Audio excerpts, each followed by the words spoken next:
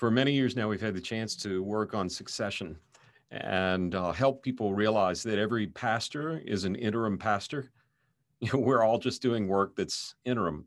Every school headmaster is an interim headmaster. Every president is an interim president. Every CEO is an interim CEO. Unless you are going to run your organization into the ground and close it, or unless you happen to be the head of your organization when Jesus returns, someone's coming in between now and the end of time.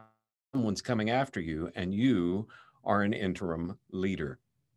We've been saying that forever. We've written a book twice now, Next, Pastoral Succession That Works. We actually launched the second edition of it right in the middle of the pandemic, so you may not have heard about it. You want to check out 150 pages of new research around this. But one chapter that's not in there that I wish we could go add, what the pandemic did to succession.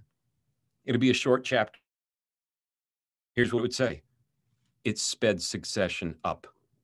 The pandemic has caused people to say, I thought I had 10 more years left, but I don't now. Some are saying it because they're tired and they're realizing they're exhausted. Some are saying it because what used to be ministry has now shifted and changed into a whole other thing that's not the same kind of ministry. Still others are saying, I've had a good run, I've done a good thing, but I'm not digitally native. And what used to be the job has now changed into a whole new kind of job, and we need a whole new kind of leader.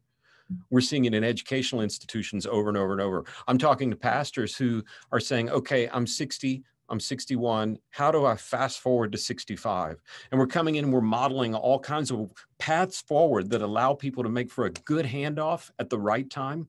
If you're feeling like you are all done and washed up, don't quit. Don't hang it up.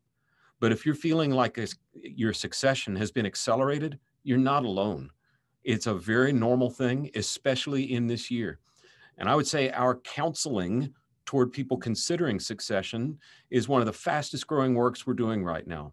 The pandemic has accelerated so many things: digital streaming worship, the use of iPads by 5-year-olds, the school that would have always been an ivory tower becoming a University of Phoenix as well. It's also accelerated succession. Hey, the sooner you admit I'm an interim leader, and the sooner you start planning for the day when you're no longer at your ministry, the better your organization's going to be. Maybe you're a younger leader and you're like, I thought I'd be here for 15 years. I'm only going to be here 5 to 7, and now I need to move on to the next thing. Maybe you're nearing retirement and it's coming quicker than you thought.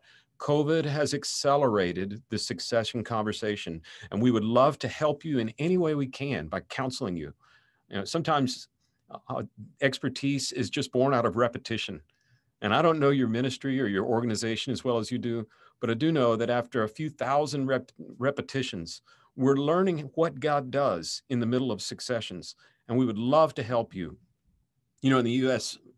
track world, we very rarely win the 4x100 relay. And it's not because we don't have the fastest sprinters. We almost always do. It's because for whatever reason in the US, in track, we're horrible at that little zone where the baton gets passed from one runner to the next. And if you botch that, it doesn't matter how fast the previous or next runner was or is. You botch that zone, the whole thing falls apart. Maybe it's time to start a conversation about what your succession could look like, whether it's 10 years away or 1 or 2. I'm guessing it's sooner than it was before this pandemic. Give us a call. Let us know how we can help you. It'd be an honor to work with you and walk alongside you.